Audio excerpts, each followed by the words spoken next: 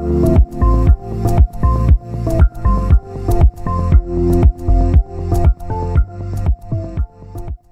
name's Graham Crossan, the company's GJ Plastics Limited. We've been in business for 27 years. We produce display products for retail and events, and also various signage for festivals and shops, etc. Having started off with basic 3D printers more for hobbyists, but I found that using them 24 hours a day, 7 days a week, they were not really up to the standard of quality and reliability.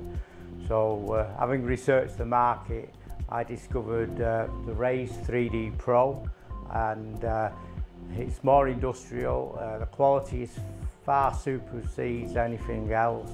It's virtually injection moulding quality. It's absolutely outstanding. It allows me to design any kind of shape or fixture or fixing and prototype to develop it, work out a method of producing them for displays that are extremely cost effective compared to having them manufactured, designed and manufactured by other sources. In aluminium, I usually send my designs and have them produced, but they probably are significantly more expensive to do that. I mean, for instance, one part that we've produced, it was £1.50 per unit.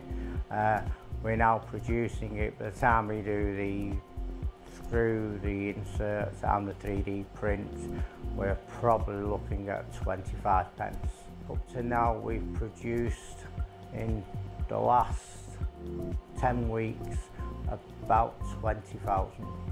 People psychologically need to get their head around the fact that if it takes a day to produce, say, 60 components, it's not a true 24 hours as labour cost, because the only real labour cost is 2 minutes to set it up and 2 minutes at the end to take it off. So really your labour cost is 60 components divided by 4 minutes, which then becomes very, very cost effective. The reason we purchased from 3D Great Britain and Ireland is because, from having conversations and looking on the website, not only do they stock a lot of parts for the machine, the support they give is a lifetime support, and it's absolutely fantastic. You pick up the phone, they will help you, they will profile a material for you if you're having any problems with it, and basically I would say it's 10 out of 10, you know, and it's the kind of company that you want to deal with. Obviously, COVID-19 did have effects, as it affected on all companies. I designed a vast range of protection screens, sanitising stands, etc., which we put out in the market. We do a lot of universities, hospitals, airports, and many shops and retail environments with these protection screens and temperature pods, etc. So it meant we had to adapt quickly, develop things quickly. The 3D printers played a massive part in that we could help us develop products, you know, component parts for the products, and simply without it, I don't believe that we would be able to adapt as quick. Branson's actually started reception now, because that was also coming with a cup of tea. I think the thing with the 3D Raise Pro 2 is it is so reliable, so you significantly lessens the downtime for production, and basically that obviously means that you're continually keeping your profit margins, because downtime means lost money. So we're very happy with them, and you know, we are having ongoing plans to continue buying quite a few more over the next 12 months. The actual 3D printing side is actually very easy to do. The software to send to the 3D print itself it's very simple, extremely easy to use.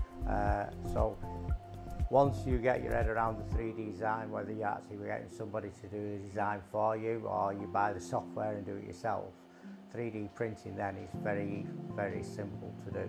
One of the examples of fixtures that we've designed and produced is this fixture here, and basically it's got an aluminium extrusion. It can literally slide through, and then you can lock it into place on a position, and then we can actually put a shelving unit round, or some sort of display product fitted onto that, so it acts as a shelf, and literally position it anywhere along the extrusions that you require.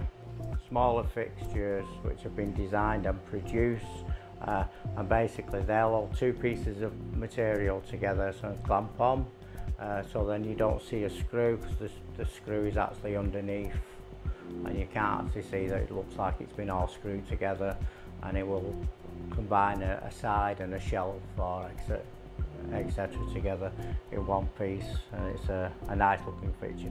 They can be produced in different colours. We can probably produce them in white, black, red, blue, green, for instance, if somebody wants a specific colour to support their product.